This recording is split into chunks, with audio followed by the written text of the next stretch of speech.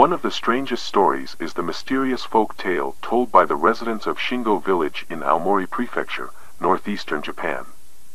According to the tale, Jesus Christ left Jerusalem as soon as he learned of the plan to kill and crucify him. In the Japanese version, it was his younger brother, Esakiri, who was killed and crucified.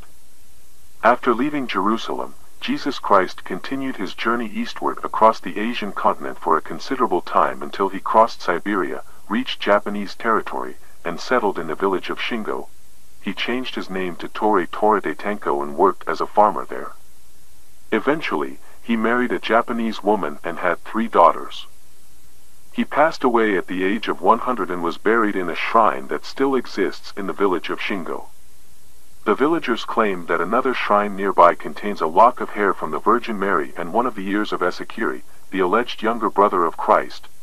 It is likely that this story originated from Catholic Christian missionaries who attempted to spread Christianity in Japan during the 16th century. They may have created this tale to connect the Christian faith with Japanese folk heritage, which would have facilitated the spread of Catholicism in the region.